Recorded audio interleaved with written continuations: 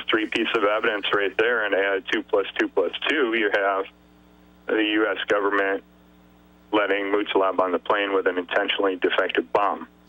And then we have the FBI visiting your office a month or so before the State Department admitted that what you'd said was basically true.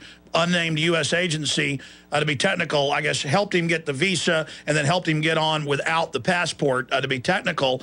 And you witnessed this, and then the media tried to say, and the government, oh, no, Haskell and his wife, they didn't see this.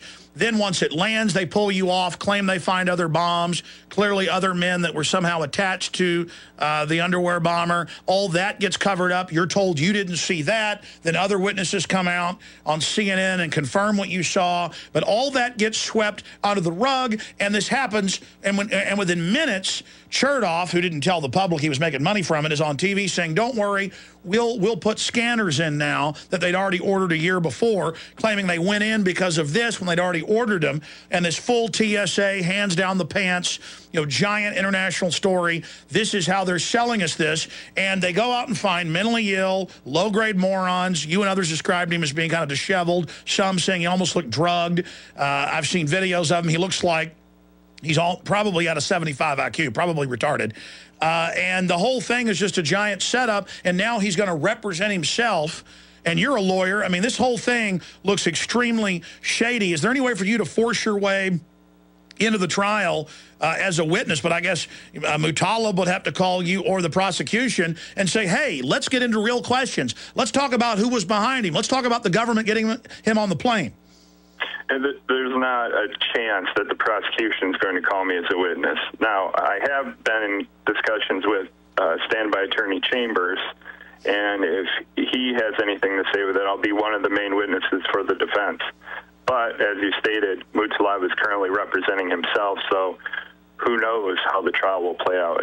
It's a total crapshoot if someone's representing themselves at a trial. Well, you know, I've interviewed multiple prisoners and lawyers who sued and got the documents and got sworn affidavits from Larry Nichols that McVeigh was told, your family's going to be taken out. You are special forces. We had you do this. You'll be taken care of if you just go along with it. And I wonder if they're telling the underwear bomber the same thing now, because, you know, I mean the fact that he doesn't even really speak good English, does he? And now magically he's going to represent himself. I mean, this is just incredible. I mean, the only way they can keep this from coming out in the trial is to keep you and others from speaking.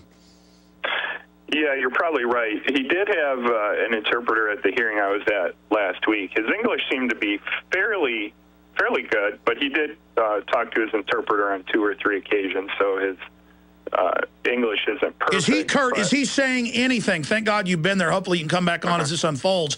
I mean, you're the expert on this. I mean, take us where we need to go. I'm just asking questions that seem rational here. But I mean, if I was the underwear bomber and I'd been led on the plane by people and protected, he should be saying, I was set up. Yes, I did it, but the government helped me. I mean, is he saying anything like that? No, not at all. As a matter of fact, most of the hearing I was at, about 25 minutes of it, and the hearing went on maybe 40 minutes, was Muttalab and Judge Edmonds basically arguing back and forth whether he was going to represent himself or not. Judge Edmonds insisting that he should have an attorney, and Muttalab saying, no, I'm representing myself. And this just went on back and forth for about 25 minutes. It was the strangest thing. It seemed like everybody watching this in the courtroom just wanted to stand up and say, let Chambers be your attorney instead of your standby. You know, everyone was on the edge of their seat waiting for Muttalab to say that, and he never did. And eventually Judge Edmonds gave up on this argument. But your point is basically a point that I was thinking of, too. There's only really 3 explanations why he's representing himself. He's being threatened with something, he's being promised something, or he has such a distrust for the United States system itself due to being duped in this plot that he does not trust an attorney being appointed from the court. So I don't know which of the 3, but I don't see that there can be any other possibilities other than one of the three, and I don't know which it is. Well, in the last year, as you mentioned, there have been 8 cases that we've chronicled here that I know of where they go out and find people who are described as morons, normally out of the prisons, are recruited directly by the government, contacted by the government out of whole cloth, and directed to carry out jihad with dud bombs. Clearly here we know that's what happened. The evidence, as you said, is incontrovertible. And, boy, this is really going to hurt the insider's agenda for the police state if it's able to come out what really happened. I agree. The question is it going to come out? I really have a hard time believing that it's going to come out. Until the hearing last week, I was adamant that there would be a plea deal in this case and no trial. And now I'm convinced there will not be a plea deal and that this will go to a trial based on what I saw at the last hearing.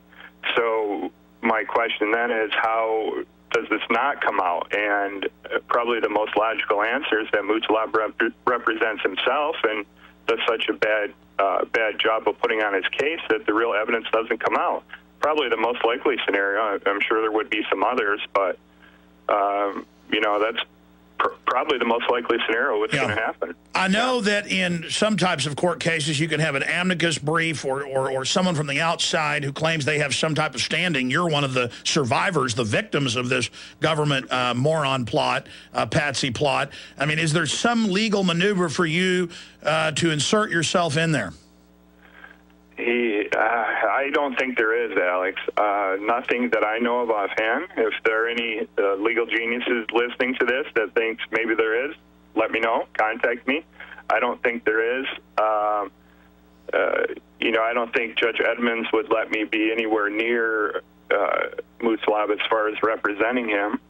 And interestingly, on that point, there was a discussion during the hearing, too, that the standby attorney Chambers is having a hard time getting a hold of Muttalab in the prison where he's at, Milan Prison, indicating on the record that his voicemails are not being given to Muttalab, his faxes are being thrown away, and he's not getting cooperation in setting up appointments with Muttalab from Milan Prison, to the extent that Judge Edmonds said she would make a call to the prison to discuss it with them. And standby attorney Chambers even saying that he believes Milan Prison got a call from someone higher up, I think those are his exact words, which led to this lack of cooperation. If you give me one other second, there's one other thing about the hearing I want to talk about. There was another discussion, quite lengthy, whether standby attorney Chambers would be given the evidence that Muttalab's originally hired and fired attorneys have provided by the prosecution, because he's only a standby attorney. And the government's position was that he should not be given this evidence because it could be subpoenaed or made available to third parties in a possible civil suit against the government, which I thought was kind of interesting that they're concerned about that. Well, that's bombshell. They're trying to cover up. They don't want anybody to ever hear or who has a brain to be able to talk to Muttalab. Right. The point being that Chambers is not his actual attorney, so therefore there's no attorney-client privilege. So everything that Muttalab tells Chambers, other parties such as myself in a possible civil suit could obtain. I thought that was pretty interesting. There was about 10 minutes of the hearing spent on that. So that's an admission that they're concerned about evidence that shows that the government is civilly liable. Well, that's one way you can interpret it, definitely. They did seem to be concerned about that. BlogTalkRadio.com, Thursday and Friday at 4 p.m. Eastern for an hour. I created it. It's a totally nonprofit show. For those of you insinuating that I did it to make money, it's not true. It's nonprofit.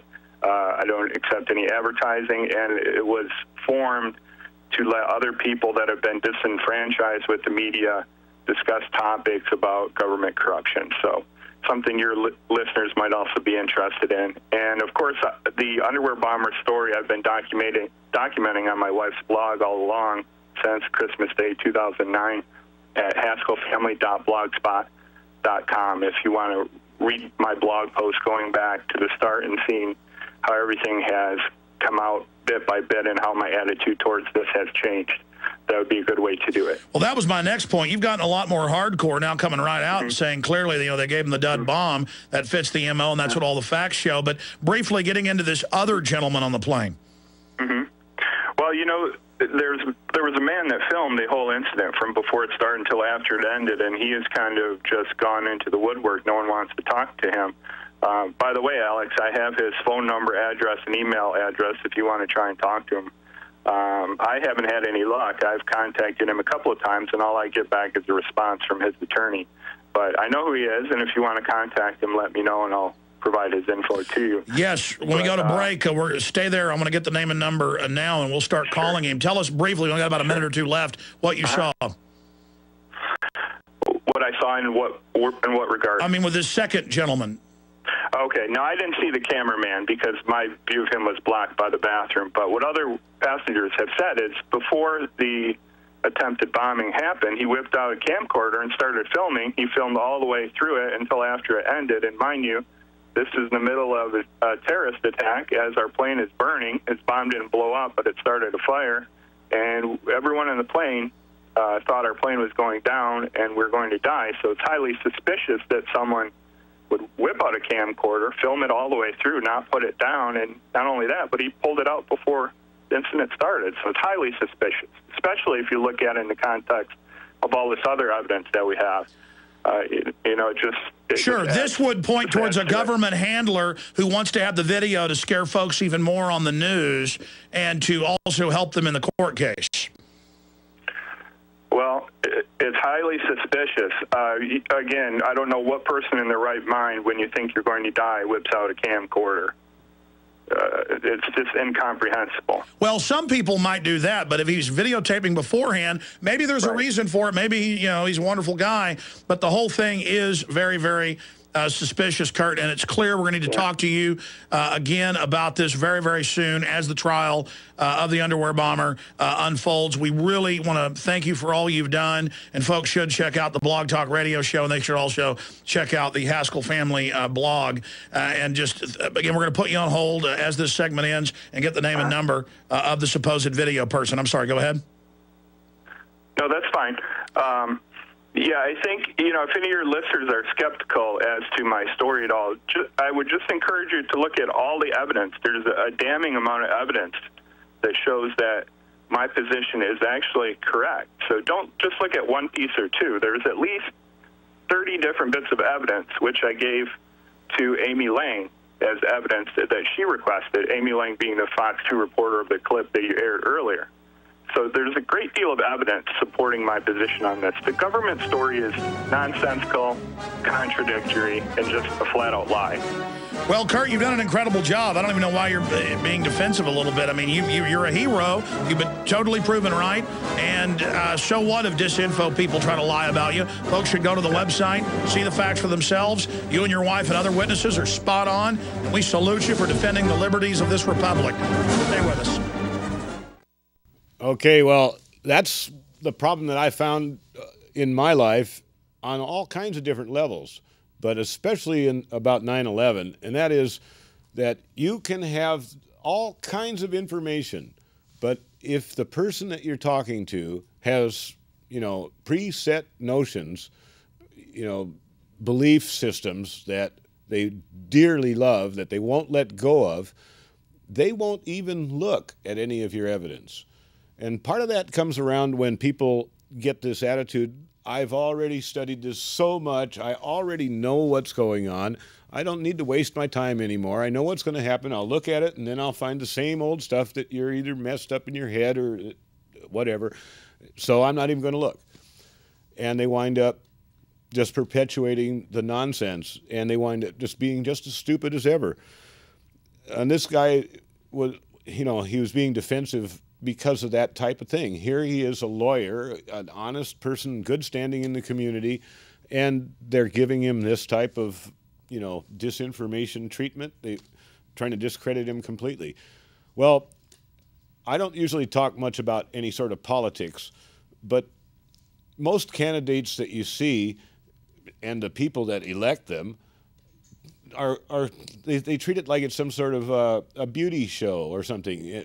This guy doesn't have a voice I like, or this guy doesn't comb his hair right. But every once in a while, somebody comes along that actually talks sense. Now, you know, you can talk Ron Paul or Kucinich or Nader, and I like Nader an awful lot. Now, Nader didn't get anywhere because he's about the least dynamic person you ever saw. But here's a clip that we're going to run. This is Ralph Nader